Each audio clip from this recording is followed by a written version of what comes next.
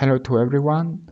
In this video tutorial I would like to talk to you about how to download the software that is available free in the ComAp website and is useful to configure the ComAp controllers, plus also some interesting PC tools as it can be IntelliMonitor or Winscope. To be honest, it's really simple to do it. You just need to enter in the website comapcontrol.com and log in. If you are not registered, you can register. It's completely free and you can register like in any normal website.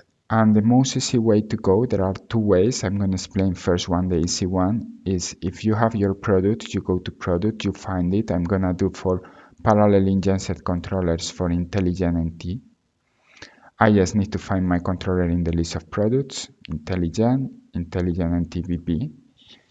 And here on the right, it will appear software. You just click on it and you will see all the files that are available to download.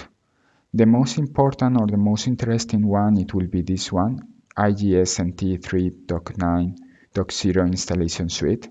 This is like a package that includes all the PC tools that are necessary to operate with the controller. So if you download and install, that's everything you need. What is the problem on that? That we update it maybe one time per year or something like that, so maybe it doesn't have the last version, for example, for GenConfig or IntelliMonitor.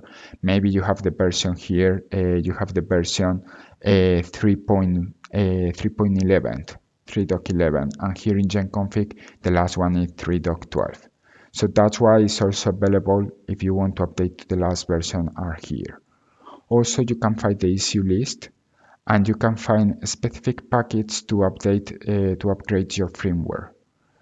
That will be, for example, you can use the standard firmware 4.0.1, that is the last one. You just need to download and install.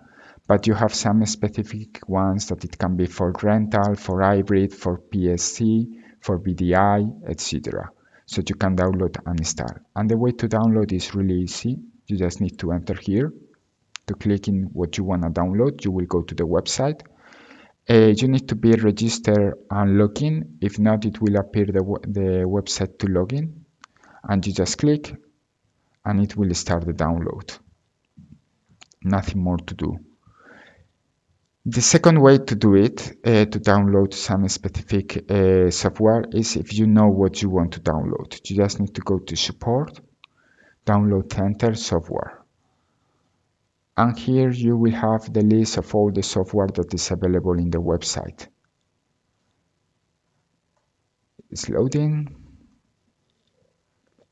but it's like a mess box and it's a little bit hard to find something here. So the best way is, if now you know what you want to find, for example, last version for GenConfig, you just need to put GenConfig, search, and it will appear the last version. It works also, for example, for the ECU if you want the last ECU list. And here you have all the ECU lists for IntelliDrive, for IntelliGen-NTCs, for IntelliLite, IntelliGen 200, etc. And that's almost everything you need to know. Thank you very much, and I hope that this video has been useful for you. Bye bye.